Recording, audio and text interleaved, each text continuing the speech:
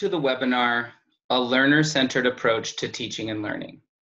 Today, we're going to be discussing ways in which student-centered learning can truly benefit learners and lead to deep and meaningful learning experiences.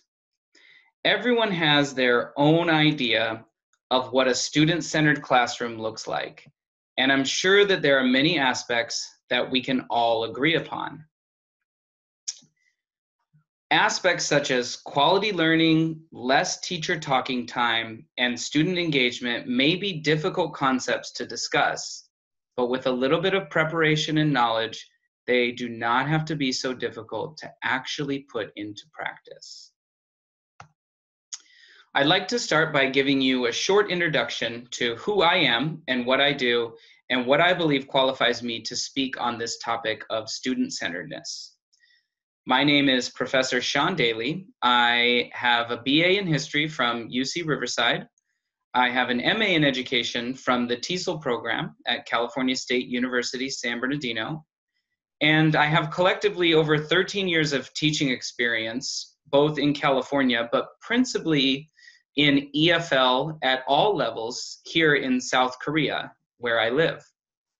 I have over 2 years of experience in teacher training at Westcliff University, and I currently teach English as a foreign language at Hansei University here very close to Seoul, South Korea.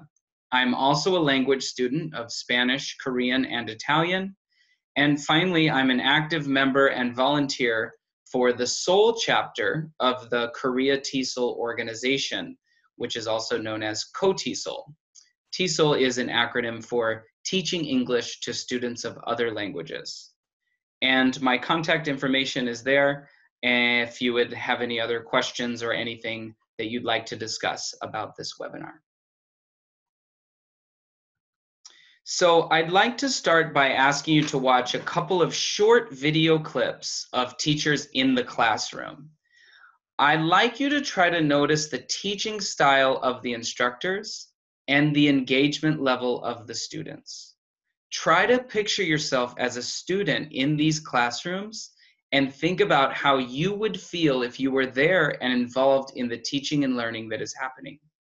This first video clip may or may not already be familiar to you. In 1930, the Republican-controlled House of Representatives, in an effort to alleviate the effects of the Great Depression, passed the the tariff bill, the Hawley-Smoot Tariff Act, which raised or raised tariffs in an effort to collect more revenue for the federal government. Did it work? Anyone know the effects? It did not work. And this next clip is of a very different classroom with different students, and try to compare and contrast what you saw in the first video with what you will see here. What kind of learning is happening? Who is involved in the processes and the activities? In which classroom would you like to learn and why? Try to forget about any preconceived notions of what you think the role of the teacher is or should be, and take on the perspective of the student who is motivated to learn.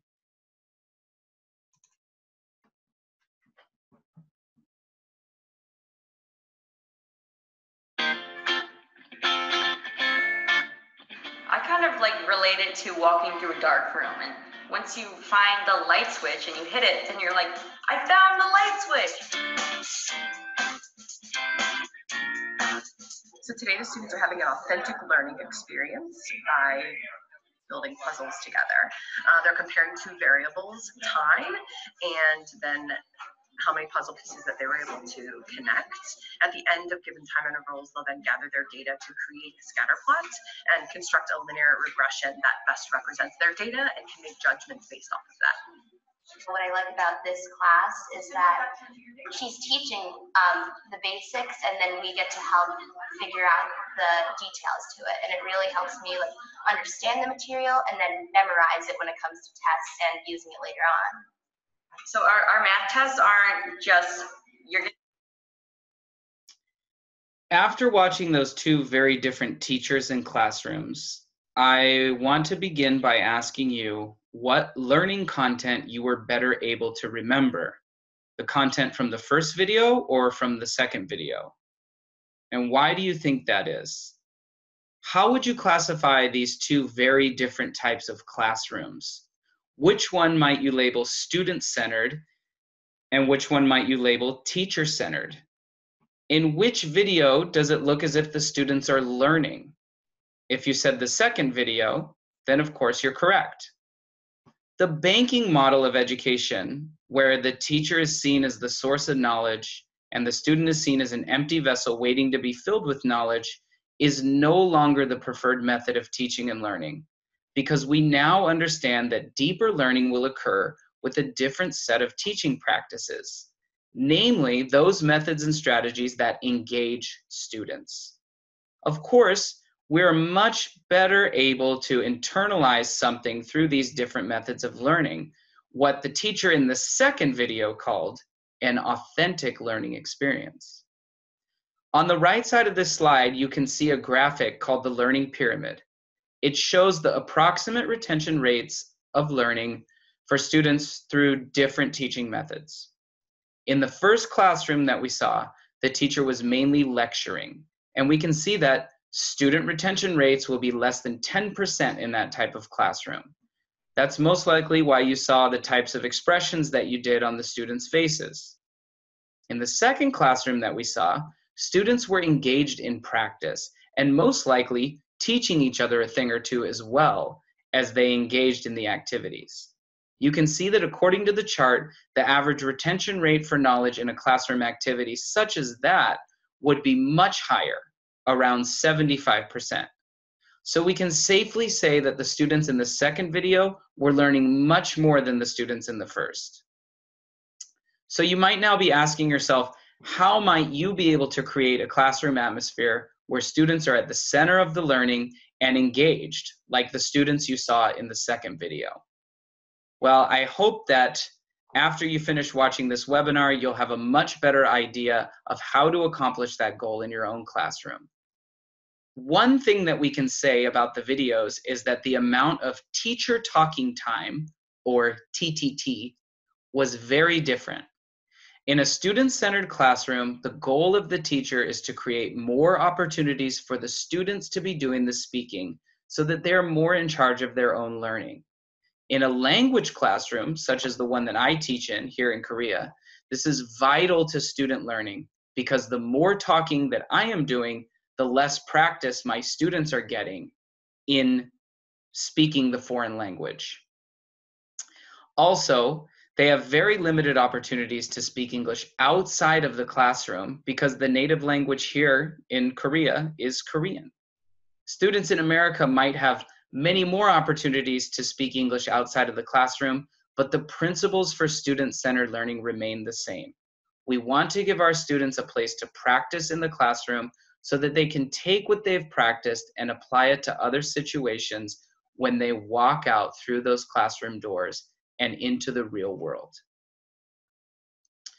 It seems a little odd for me to be discussing student-centered learning in a webinar recording where I'm talking so much, but my goals today are to try to get you to understand what a student-centered learning experience looks like, to see some examples of how to go about implementing it in your own classrooms and various teaching contexts for better student outcomes, and to transfer to you some best practices or things to keep in mind when you're trying to apply these concepts to your individual teaching contexts. So I'd like to start with a case study of a course that I designed myself at Hansei University, where I currently teach here in South Korea. We usually teach English conversation classes and we teach English majors in our Global Education Center. I've been in charge of teaching the English majors for about 1.5 years now, and one thing that I noticed when I started teaching them in the program was their lack of conversation ability. Because I was in charge of teaching speaking practice and topic discussion courses, I thought I could just very easily find some topics for students to speak about and discuss in more depth, and that student learning would ensue. However, I was wrong. Although the first two adaptations of our classes were successful to some extent, it soon became obvious to me that something needed to change so that students would become more engaged in the topics they were discussing and more motivated to learn and to speak both in and outside of the classroom. That's when what I call the epiphany happened. A friend of mine and textbook author, Gunther Bro, gave a talk at a co-TESOL conference that I was attending. And he said something that really stuck with me throughout the rest of the conference. And that was, if the teacher is talking, then the students are not. And it came to me that the topics and the content and everything that I was introducing to my students, I had it all backwards. I needed to have the students bringing the material and topics into the classroom so that they would be more motivated to discuss things that they actually wanted to talk about and be able to learn more from each other. What Gunther did was have students talk with each other for a set amount of time about a certain topic, and then change partners and do it all over again. Because students have a new partner in the conversation, it's different every time, but the question and the topics are essentially the same. In this way, students get a lot more practice speaking, and the teacher takes on a much less focused role as a facilitator or a coach to students who are having individual conversations. By the way, Gunther writes fantastic English language teaching textbooks that I highly recommend, and I've left his websites here in case anybody is interested in purchasing any of his textbooks. So I was tasked with redesigning these two courses for our students so that students would learn more and be more interested in the content that they were learning. In the first iterations of our courses, teachers controlled the content and the results were mediocre. There was too much teacher talking time and not enough student talking time, and students quickly lost interest in the content and in the conversations and discussions that we were having in class as a large group. So, as teachers, we decided to change some things about the class. First, we made the students control the topics that we're going to discuss in class. That means a student would choose a topic, create a presentation, come into class, and actually teach us about the topic that they wanted to discuss. They would give us vocabulary words in advance, and that students would write down in their vocabulary notebooks, and they would create their own discussion questions, which they would also give in advance to the rest of the students in the class. We also integrated some technology using Google Drive and some messaging apps that we used to exchange the information with each other outside of class. And we used screencasts to give students step-by-step instructions on how to give presentations and some other aspects of the course as well. What we found was after we shifted the focus of the class from teachers to students, the students were more motivated to speak. They were more comfortable speaking in English, both inside and outside the classroom.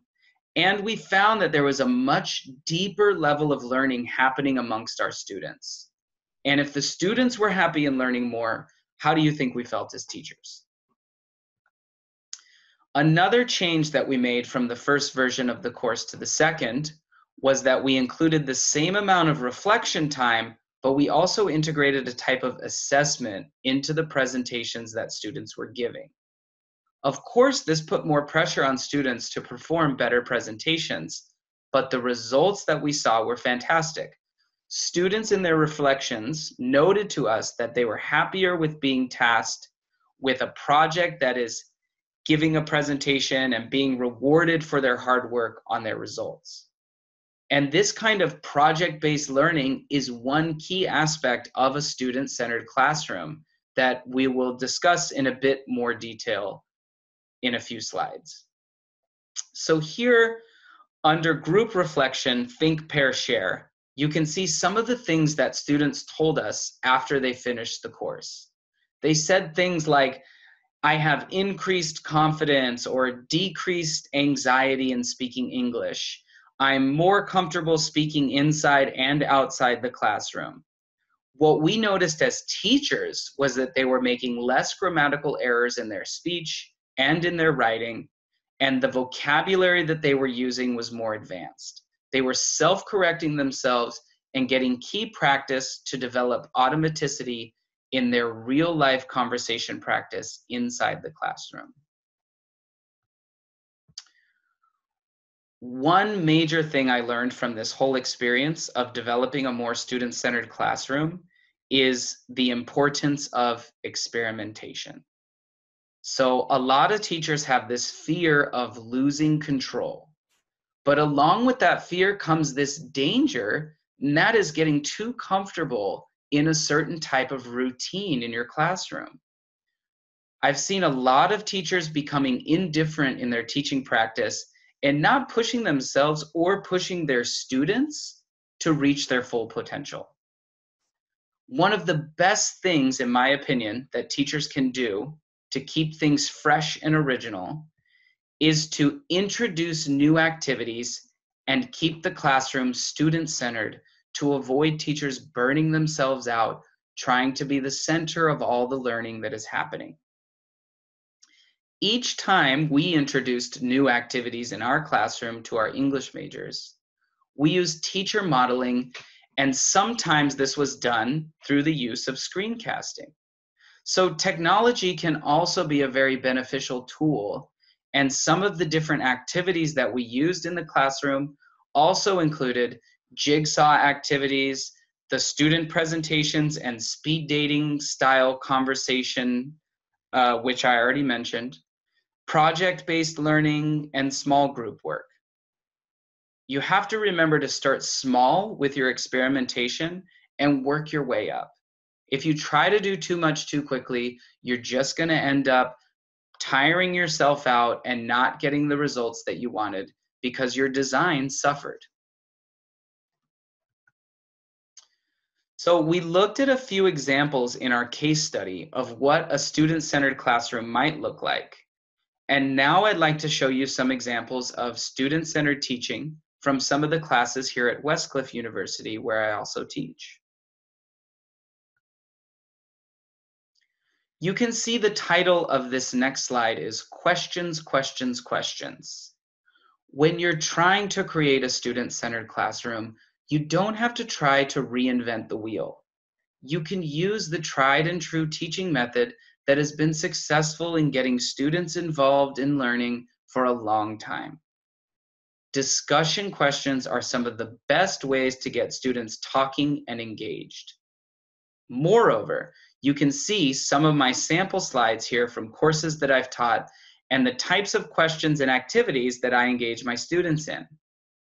Reflection and group discussion using breakout rooms on Zoom or in pairs or in small groups in the classroom will facilitate more student talking time. When you're using discussion questions in your classroom, the best way to turn it to a student-centered conversation is to have the students discuss the questions with each other, either in pairs or in small groups, before you discuss as a larger group. If you're leading the discussion, that means that teacher talking time is increased and student talking time is decreased. You also must remember that with student-centered learning, students are learning from each other as well as from the teacher when they discuss topics that are relevant and applicable to them. So the key is to apply the course topics to what students already know and have already experienced. Students can bring a wealth of knowledge and experience into the classroom, and that is what makes each course and each teaching experience different from the next. Even though we are teaching the same materials, one class might vary drastically from another because of the makeup of the students and their unique backgrounds. Instead of a discussion moderator, the teacher becomes a facilitator, helping students to engage with each other and asking the important questions. When a student asks a question to the professor about the topic or about the course content, the professor can then direct that question to the other students in the class and see what their answers are or what they think about it. This collective experience and problem solving in the classroom is what will lead to those more meaningful and authentic learning experiences. If you can remember back to the learning pyramid that we saw near the beginning of this webinar, you remember that students practicing, doing, and teaching others are the deepest level of retention on the learning pyramid. Students present topics to each other and apply their knowledge by teaching these concepts to each other. And that was the most beautiful aspect of our courses at Hansei University. Using this teaching method, you can truly engage your students in a more authentic and a deeper learning experience. Every class and every student is unique, so use this to your advantage with the different experiences and the different perspectives and perceptions that your students bring into the class. You have to share resources and tricks and tips and strategies with your students and encourage them to do the same with each other.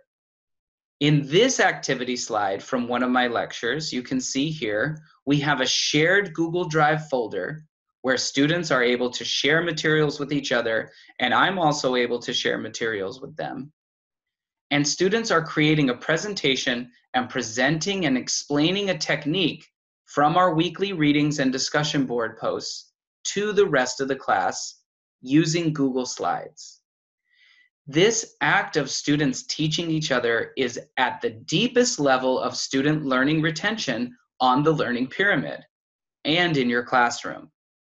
And this is what we mean by a truly student-centered learning experience. This open sharing of ideas and contexts and experiences is also like therapy for teachers. In the MA TESOL program, we're teachers who are teaching and helping other teachers. So when we're able to put our heads together and brainstorm and come up with new ideas or share ideas and borrow them from each other, that level of experimentation that we talked about can easily work its way into the classroom, helping teachers to create that fresh and new learning experience where students are more engaged and more at the center of the learning. Finally, we're going to look at some best practices that you can keep in mind to try to implement when you are thinking about keeping your classes student-centered. So here is a short and by no means exhaustive list of some best practices for student-centered classrooms. The first is that student engagement is the most important aspect in this type of classroom. I cannot stress that fact enough. You need to have students engaging with each other in addition to engaging with the teacher. Keeping this in mind, the teacher does not always have to be in complete control. So don't be afraid to let the control go to the students in your classroom, because they have knowledge and experience that they can bring into the classroom. And they have some of the most interesting content and perspectives for other students to learn from.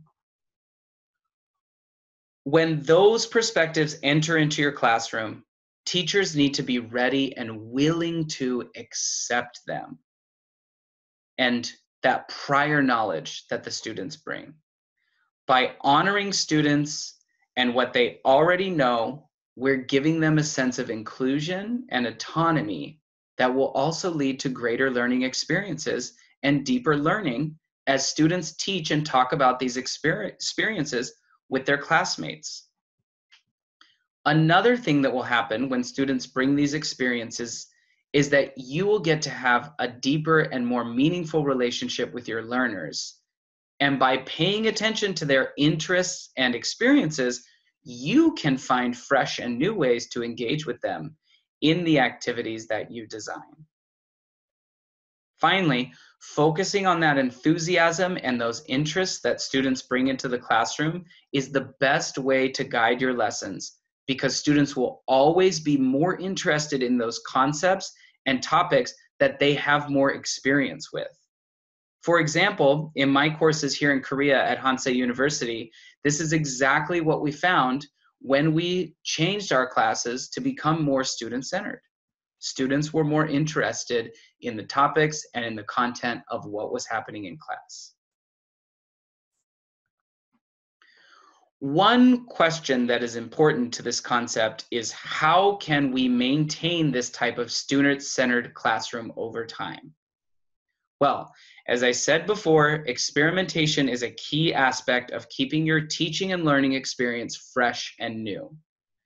And it's important to remember that this is only one teacher's experience. And although you don't have to reinvent the wheel, you can add your own spin. And the sky is truly the limit to what you want to achieve for your students. If you're busy making your own content and trying to redesign all of your own courses, you're going to get burned out.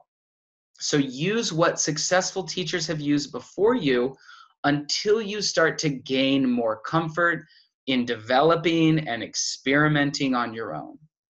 In my experience, when you implement somebody else's activity or idea into your classroom, you'll find that you naturally begin to manipulate that teaching strategy or method or technique into ways that enhance your own teaching style and benefit your students at the same time. Some of the methods that you can use that are more student-centered are seen here on the left side of this slide. They include inquiry-based learning, case-based instruction, problem-based learning, project-based learning, discovery learning, and also just-in-time teaching. And by no means is this list exhaustive. There are a multitude of ways to put students at the center of your classroom. Having students discuss and bring their own experiences and ideas into the discussion is the best and easiest way to get started on this journey of creating a more student-centered classroom. Remember that in a student-centered classroom, the benefits for the students is a much deeper and authentic learning experience.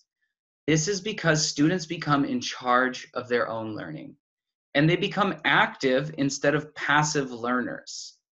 Remember at the beginning of this presentation, we talked about less teacher talking time and more student talking time because the banking model of education is no longer seen as the best way for students to learn. Students can acquire knowledge and understanding on a much deeper level, and they gain the ability to teach these concepts to others in their professions or in other aspects of their lives.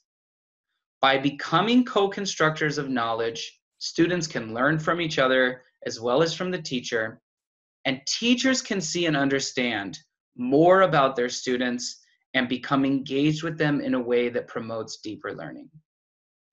And there are incentives for everyone, not just in the classroom or in the educational context, but in the community in which the learning is taking place.